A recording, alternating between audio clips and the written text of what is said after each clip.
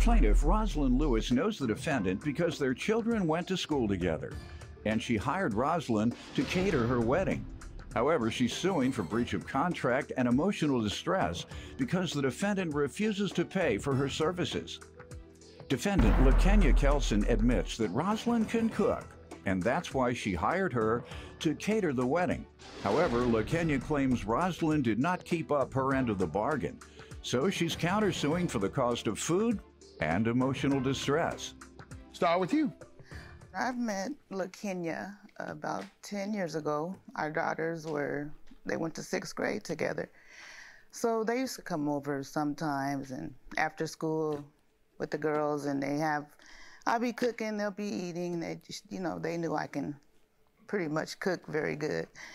So LaKenya knew she that couldn't cook? I'm not sure, but I know that I can. So her kids. You can't cook? Oh, I'm from Mobile, Alabama. I can cook. What it was is my kids went over to her house to cook because she cooked in bulks. So. You cook in small portions? Yeah, basically, yes. Finger food. Finger food. There you go. There you go. It wasn't more than finger food, ma'am. It wasn't more than fish sticks. All right, and chicken nuggets. Wow. But anyway. No, as long as they were healthy foods, yeah. Small portions are better and more healthy for people. Yes, so, it is. Yeah, as long as there was quality food. They're good and healthy, all four of my daughters. Good, and you look healthy. And, I am, thank you. Go ahead. Well, I've even made dishes for her back in the day. Made her some gumbo once, and she loved it. Okay. And anyway, back in April, she reached out to my daughter through social media, and she wanted me to cater her wedding party of 200. So I was like, sure. I was honored to actually do that.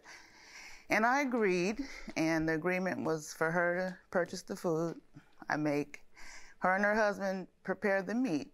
I prepared 6 dishes, side dishes, and we had an agreement. 6?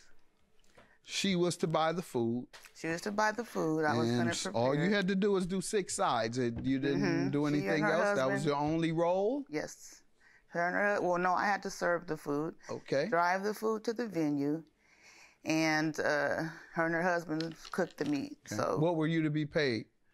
I had charged her $475. Okay. Because I know her. And the food, did you all estimate, or did you have a particular goal in mind in terms of the amount to be spent on food? Well, I did. I just sent her the quantities to buy to feed the party. All right, good enough. Let me hear from you, ma'am. Okay. Like she said, my daughter and her daughter have been friends for years. Rosalind can cook, no doubt about it. The woman can cook. I wanted her food. I was having a problem because I wanted a buffet for my wedding, and every caterer that I was talking to, everybody wanted to do plate, and I wanted to do buffet. So my daughter said, "Hey, Mom, Rosalind's back in town. Call her up. Let's see what she can do." I talked to Rosalind. She can cook the food. She told me everything she wanted to make. I mean, she gave me like a breakdown of how much everything was, what to get, seasonings, everything. I bought everything, catering, heaters, everything, okay? Was she supposed to bring you? Everything? She said everything.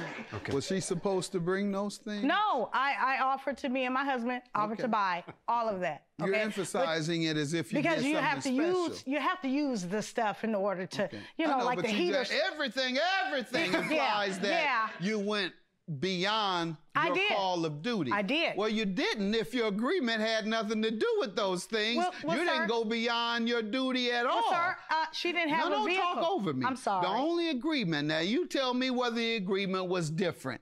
The only thing she was to do is prepare and serve 6 sides. That's all she said she was supposed to do. So what is it you did? She was actually, She was actually what she was supposed to do is only serve the meat. That's all I wanted her. I wanted my guests to serve their She didn't have to prepare the 6 sides. No, that's the only thing I wanted her to do was serve the meat. Serve the meat, get it there. Her duty was only to serve the meat.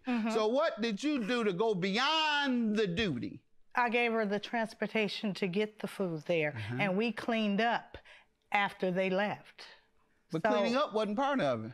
Yeah, cleaning up was a part of the deal. You just said all she was to do to serve the meat. No, she was just to serve the meat, and then she was supposed to clean up after. Clean the entire venue? No, just clean the prep kitchen and whatever food that she served. And none of that was clean done. the kitchen. Exactly. All right. Let me hear from you. What was the agreement? She says you weren't to serve any sides or prepare sides. She said all you were to do was serve the meat, not even prepare the meat. Even though you're a great cook, sounds like she didn't want you to cook anything.